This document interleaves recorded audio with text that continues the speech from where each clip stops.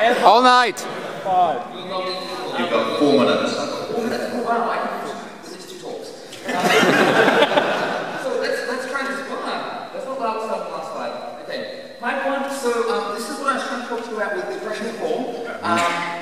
For those of you who don't know, last year I made a sandwich.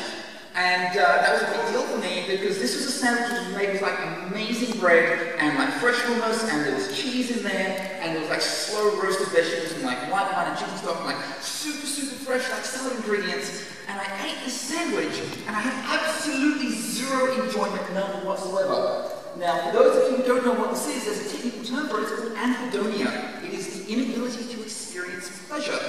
And this kind of tipped me off that I might have been experiencing a depressive episode. I might have been experiencing something that wasn't all that good. And so of course I did what everyone does when they encounter this. I went and I checked the manual, and I looked up the clinical definition in the DSM-4. The DSM-4 says that if you have a depressive episode, there's all these things, you have to have at least 5. I had a lot more than 5 of these things which I was experiencing. So one of the big questions for me was, am I getting better? Because I am likely to try and reason my way out of this. I'm going to say, oh no, I'm just not feeling very good this week. And despite the fact that I haven't been feeling very good this week for the last 12 weeks, I still go on and I'll feel good next week. And this is what puts me at getting help. So things which I have found useful, you may not, but certainly for me in the self-quantification area, there's this wonderful thing called Moodscope. Moodscope lets you graph what your mood is every day, and it lets you draw these beautiful graphs and everything. It has a really shitty interface, but if you know how to do web scraping and you can work with JSON, the interface gets way better.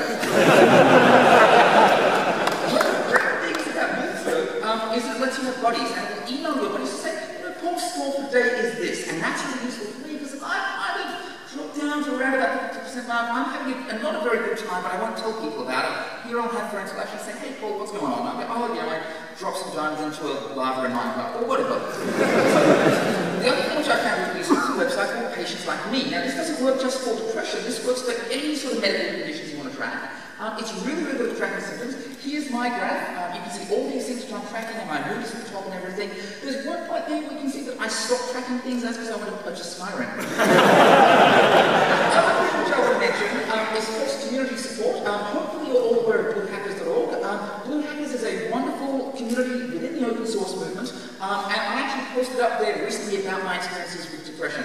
And certainly one thing which I found very interesting was a lecture by Robert Sapolsky. If you go to bluehackers.org, there's a link on there talking about how the brain works in terms of depression. And he actually makes this wonderful quote of asking somebody to give up depression is like asking somebody who's diabetic to give up insulin. So depression is common and you are not alone.